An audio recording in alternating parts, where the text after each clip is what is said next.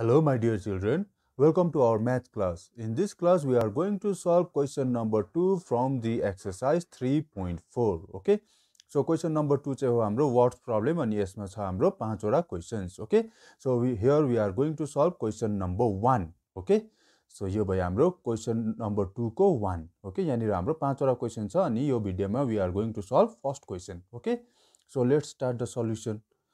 Okay, अब हाम्रो के छ भन्दा question, if we add 1 to the numerator and subtract 1 from the denominator, a fraction reduces to 1.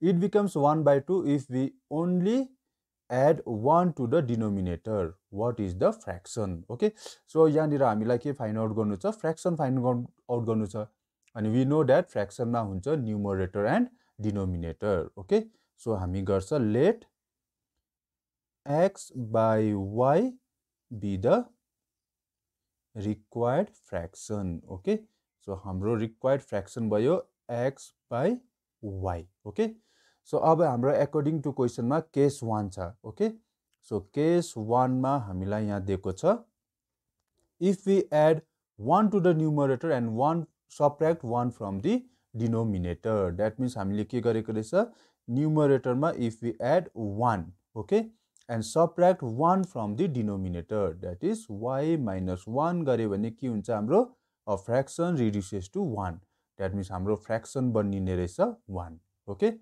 so यहाँबाट हामी बनाउँछ equation 1. Okay, so यो हुन्छ हाम्रो x plus 1 equal to यो y minus 1 यता गएर 1 सँग multiply हुन्छ this y minus 1. Okay, so now अब भयो हाम्रो x plus 1 equal to 1 into any number same हुन्छ. So 1 into y is y minus 1 into 1 is 1. Okay, now हामी के गर्छ, variable to the left hand side. Okay, so यो भयो x, y यता आउँदा minus y equal to minus 1 अनि this 1 transpose to right hand side become minus 1. Okay, so यो भएछ हाम्रो x minus y equal to minus 1 is minus 2. Okay, so this is our equation number 1. Okay, now let's see case number 2. Okay, हाम्रो case 2 मा छ, it becomes 1 by 2 if we only add 1 to the denominator. Okay, that means हाम्रो यहाँ के छ, numerator as it is and if we add 1 to the denominator, that is y plus 1 गरे भने चाहिँ हाम्रो fraction हुने रहेछ, it becomes 1 by 2. Okay, so यो भयो 1 by 2. Now cross multiply गर्दा यो हुन्छ हाम्रो 2 into x, 2x equal to y plus 1 into 1 गरे भने त हाम्रो सेम हुन्छ. Okay, यो भयो y plus 1. Okay, now variable जतिलाई हामी ल्याउँछ left hand side मा. So यो भयो 2x, y यता transpose हुँदा यो भयो minus y equal to 1.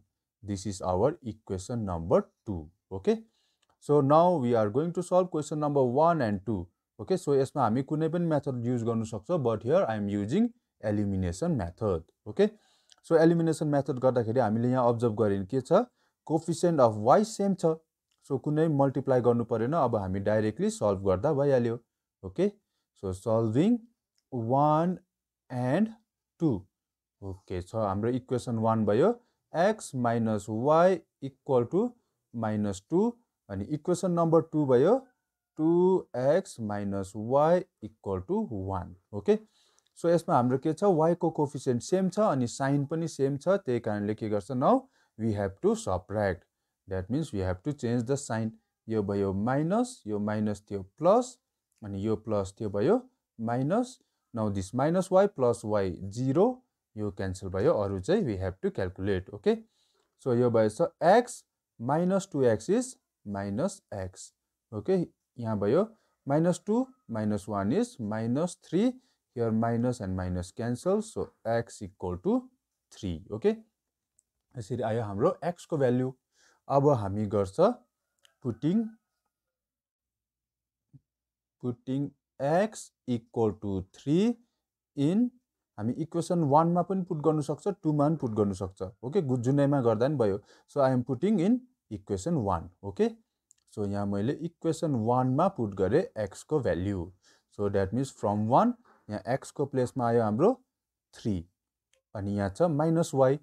3 minus y equal to -2 okay so 3 लाई यो साइडमा ट्रान्सपोज गरे यो भयो हाम्रो minus y equal to -2 अनि 3 राइट ह्यान्ड साइडमा आउँदा भयो -3 सो यो हुने रहेछ minus y equal to -2 minus 3 is -5 okay so here minus and minus cancel भयो सो फाइनली हाम्रो y equal to 5 भयो ओके सो यसरी हाम्रो आयो y को भ्यालु पनि ओके सो y को भ्यालु पनि आएपछि फाइनली हामीले लेख्नु पर्ने हो हाम्रो रिक्वायर्ड फ्र्याक्सन चाहिँ हो x by y okay so यो भयो hence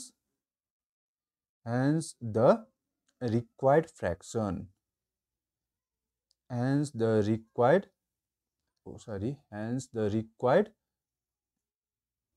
fraction is यो थियो हाम्रो x by y that is हाम्रो x आयो 3 अनि y आयो 5 ओके यो भयो हाम्रो फाइनल एन्सर ओके सो यसरी we have completed question number 2 को 1 okay and remaining question we are going to do in our next class till then keep practicing and thank you very much